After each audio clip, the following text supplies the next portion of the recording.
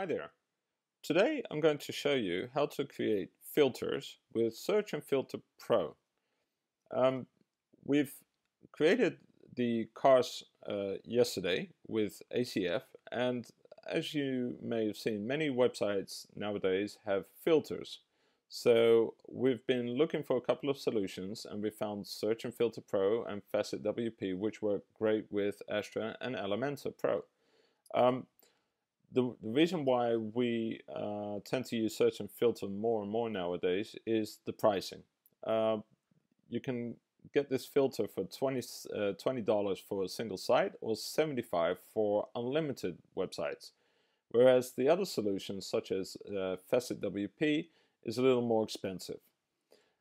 Facet WP does look a little nicer on the back end, which we'll show you in another tutorial, but we just feel the pricing is so much more better here with Search&Filter Pro. So we're going to use Search&Filter Pro now to show you how to create a filter on the ACF cars that we created in the video yesterday. So first of all, you would have to buy one of the licenses. We've got the Search&Filter Developer, the unlimited version, and once you've installed that here in your plugins, you'll see the Search and Filter here. So let's create a filter for our cars. So the first thing you have to do is add new search form. We'll give it a name, Cars Filter, just so it's recognizable.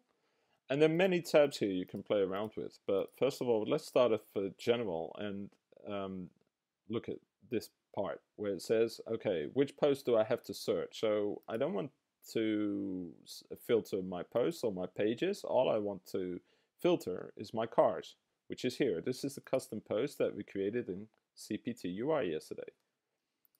I want 12 results on the page. Yes, it can auto submit. Do I want it to count? Yes or no? I'm going to leave that all open. I don't really mind right now. I can always tweak later. And down below here, you have the search form UI, and this is the fields that you can drag and drop. So what I would like to do right now is create a filter for the manufacturers and the colors of the cars that we have. So the user can say, for example, I just want to see all the blue cars, or all the brown ones, or I only want to see the Volkswagen cars, whatever.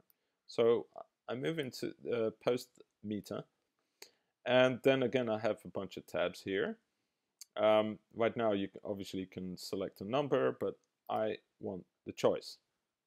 Okay, so I want it to be a drop down, but you can also select checkbox. Let's select checkbox, not drop down, it's maybe better. Change all items labels, so that would be all colors. And we can add a heading here as well, colors. So that would be on top of the box.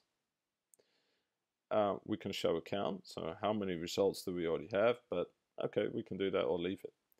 The most important thing here is the meter key. This is the filter. So it took me a while to figure it out myself, but because I see all the fields here that we've added in our custom post with an underscore, and I was using them at the beginning to filter, but it wouldn't work. So what you got to do is scroll down, and you see here without the underscore. These are the ones that you need to select. In this case, we're selecting color. Get options automatically. I'm leaving this all, but I do have to tick this is an ACF field, so I'll add that. Now I'll close this one because I also wanted my users to search for brand. So I'll do the same, click choice, drop down, all brands, all manufacturers, that's better I guess.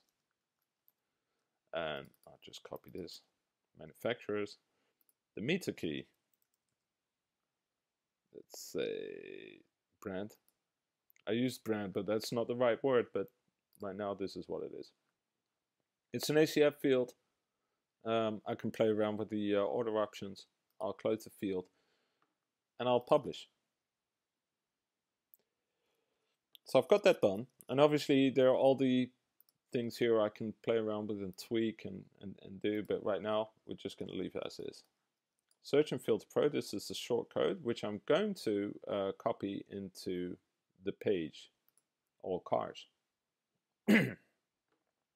So I've got all cars here.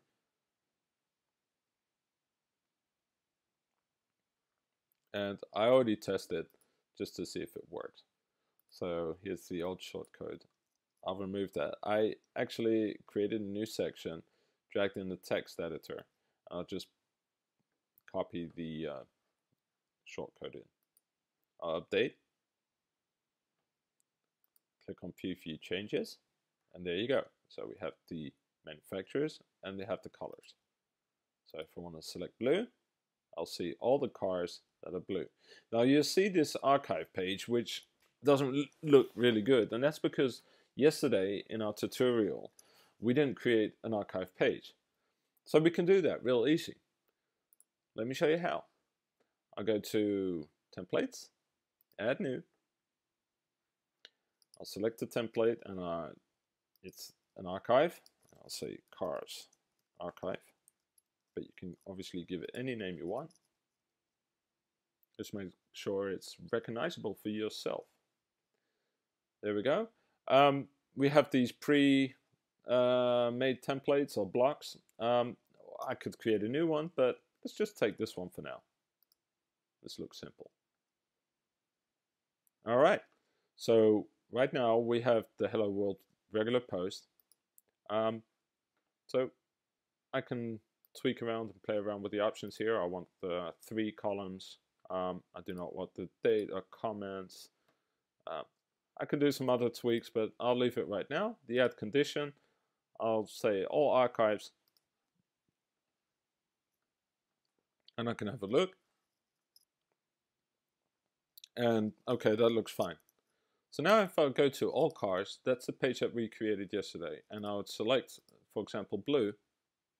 You see that the archive template is changed.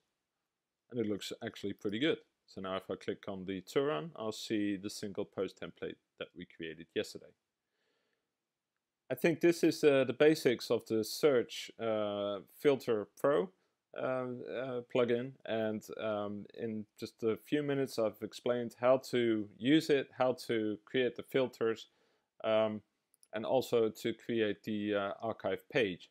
Obviously you can play around with the setup if you want the